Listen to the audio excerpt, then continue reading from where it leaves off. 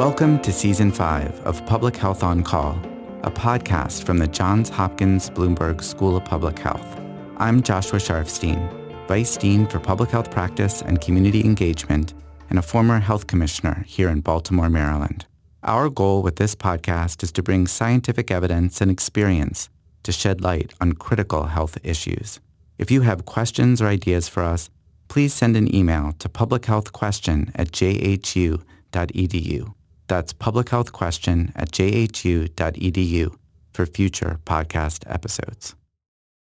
Hi, I'm Lindsay Smith Rogers, producer of Public Health on Call. Today, Stephanie Desmon sits down with Meghan O'Rourke, a science journalist and the author of a New York Times bestselling book on chronic illness. They discuss the silent epidemic of illnesses like O'Rourke's that are hard to diagnose and the parallels for people who are emerging with disabling symptoms of long COVID. Let's listen. Meghan O'Rourke, thanks so much for joining me. Thanks so much for having me. So I wanted to start by having you tell our listeners a little bit about your New York Times bestselling book, The Invisible Kingdom, Reimagining Chronic Illness. I know that you talk not just about your own struggle with a chronic illness, but sort of the struggle that you went through to even get it defined as an illness. So if you could tell us about your book, that would be great. Yeah. So my book, as you've already intimated, tells my own journey of getting mysteriously sick over a period of nearly 2 decades, actually, and gradually uncovering what was wrong with me. But it took more than a decade to come to a diagnosis. And then it turned out that I actually had a cluster of diagnoses that were in some ways interrelated. And these diagnoses were, in the realm of autoimmune disease and what's called dysautonomia, or problems with the autonomic nervous system. And they got me really interested in the question of why had it been so hard for me in this hyper-diagnostic age that we live in to get doctors to believe that I was sick in the first place and then to find answers? What was going on that made that journey such a challenging one, in which, again, for nearly a decade, I really suffered without anyone quite crediting what I was saying about my own symptoms, and being met with a lot of, moments of doctors saying, well, maybe this is caused by stress, or maybe you're suffering from anxiety. So that question led me to take up the research in the book, which I conducted over, again, nearly a decade, which really looks into what I call the silent epidemic of chronic illnesses that are, in particular, diseases triggered by, in some sense, problems with the immune system or encounters with a pathogen like a virus or bacteria. And this emerging vanguard of medicine, which is looking at the ways in which some people may encounter, say, a virus and simply never get better, right? Something we're now seeing vividly dramatized before us during the pandemic. I wanted to ask you about that. I know that you've been writing about long COVID. Can you tell us a little bit about what long COVID is and how it relates to what you have been through? Yeah.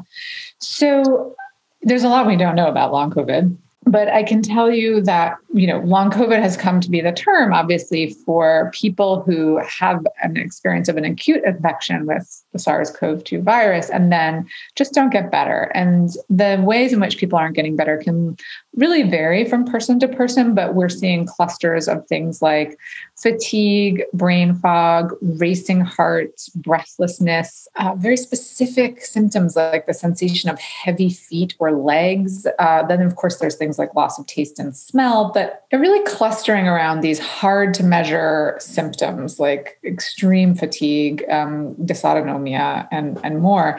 So there's a number of theories about what's causing it. And there are some things we know now, right?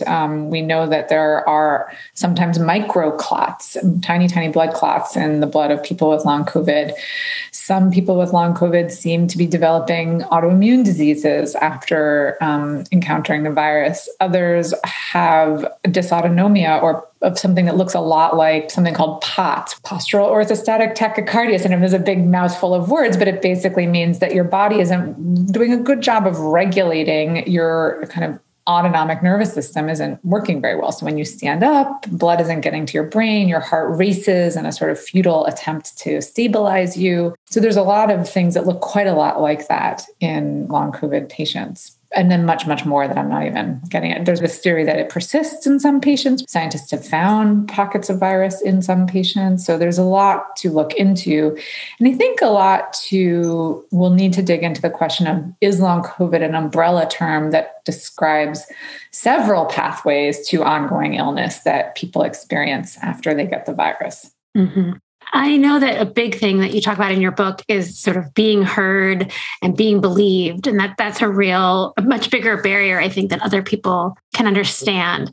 Do you see similarities with sort of the long COVID folks, or do you feel like they're being listened to? I do see a lot of similarities. I think that there's one thing that's really singular about long COVID, and that is that where a lot of the kinds of patients I'm talking about have very mysterious onset to their illness, it's not always clear. Like in an autoimmune disease, you don't know the moment you get the autoimmune disease often. Some patients think that, a virus helped trigger it, but often it's a sort of amorphous beginning in which your health is gradually changing over time. Something similar for some patients who have myalgic encephalomyelitis or chronic fatigue syndrome, right, which is another really overlooked and marginalized condition I talk about. But what's different about long COVID is that we have this mass event where just millions of people got this virus and then millions of people didn't recover. And it's a very clear origin, right? There's sort of a very clear etiology, as we would say, for the beginning of long COVID. So I think that is helping shine a light on it in a new way. And I think the fact that some people early on who got it became really powerful advocates and really good at using the internet to draw attention to this fact. And finally, the fact that a lot of people with long COVID are actually healthcare workers who got long COVID early on because they were among the first to contract the virus while caring for people in the first wave. And so I think that is helping medicine, which has been, as I say in the book, sort of resistant to these diseases in many places, or certainly a lot of doctors aren't really educated in med school to help treat patients with these hard to measure, poorly understood conditions. I think there is this sense in which some people that I've interviewed are saying, this has really changed my mindset because now I'm seeing my best friend, who's also a doctor, suffering in this way. It shouldn't take that to get them to believe in patients, but it has, I think, taken that. Do you think the ripple effect will be that folks with, different chronic diseases, will they be heard? Will they be listened to? I don't know, right? Because, to go back to your question, are people being heard? I mean, sometimes people are being heard with long COVID and sometimes they're not. I was just talking to a woman who was explaining to me that she's gone all over, she lives in rural America and it's been hard to find a doctor who has been following long COVID and credits her. So I don't think there's any magic. This is not a silver bullet, right? It's not going to change overnight. But I think that with concerted effort and advocacy, there's an opportunity at least to have long COVID just help shine a light more broadly on these chronic conditions. And what I can say is that some researchers I've been speaking to at Yale, at Mount Sinai, weren't working on anything like this before and now are deeply working on long COVID. And they are actually really interested in the question of how what they're learning might help patients with dysautonomia, ME/CFS, fibromyalgia, autoimmune disease. So there is a cohort of people out there really trying to, I think, help a lot of people. Again, the question is, what do we do with this funding in this moment? We can't do the same things we've done before. Mm-hmm. Well, I was going to ask, no one's really sure how many people end up with long COVID. I know that personally, I'm not afraid of COVID. I'm afraid of long COVID because I've been vaccinated and boosted. What are we sort of facing as a nation and a healthcare system with this long COVID, which could end up being a substantial group of folks?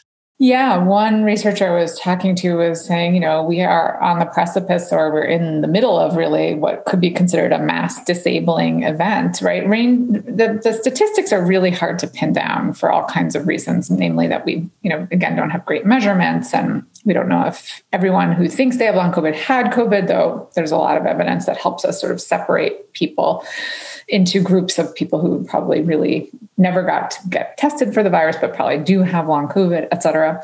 But, we need in this moment to rethink the delivery of care to those patients and really make sure that we are able societally to help support this just extraordinary number of people. Even if you take the conservative estimates, it's something like 10 to 30% of people who weren't vaccinated were ending up with long COVID. And then there's a lot of estimates that say vaccination kind of halves your chance of long COVID. But to your point, it's terrifying, right? It's unclear who gets it. We don't really know how to prevent it. I think one reason that often in the discourse around COVID, we just don't see long COVID mentioned that much by public health officials is that it's just too frightening to people and people want to get back to life. But if you really keep top of mind the fact that like you could at any moment have a virus that might permanently disable you, that's a really, really hard thing to look at, but we do have to look at it. Yeah.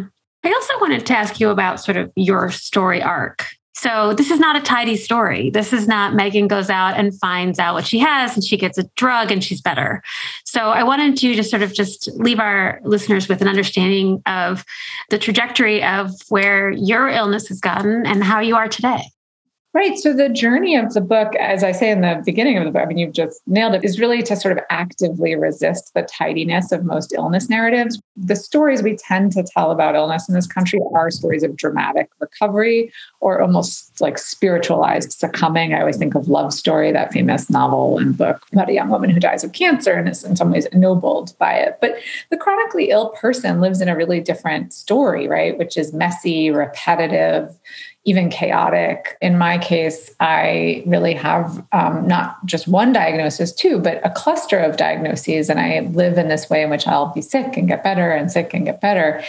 And part of the work of the book then is to take the reader on the journey that I went on from believing at the beginning that I was trying very hard to just get an answer and get better, right? And I thought there would be maybe one diagnosis and a pill that I took and this would all be put to rest. And in fact, as I learned over the years, what I had was much more complicated and entangled and necessitated me really rethinking what health was and coming to have a different relationship, both with my body and I think with medicine itself. So in the end, I was diagnosed with Lyme disease that had gone undiagnosed for, almost 2 decades, about 15 years.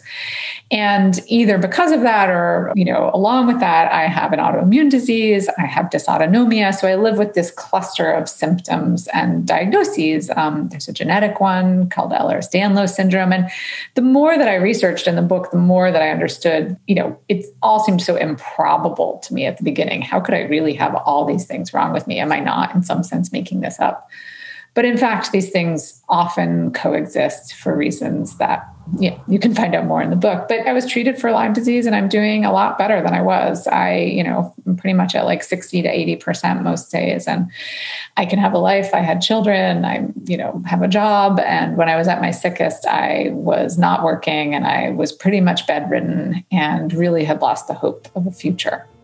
Well, I'm glad that this ends on a hopeful note. It does end on a hopeful note, right? I'm not better in the conventional sense, but I'm living with illness in a new sense. Yeah, and able to be here and write this book.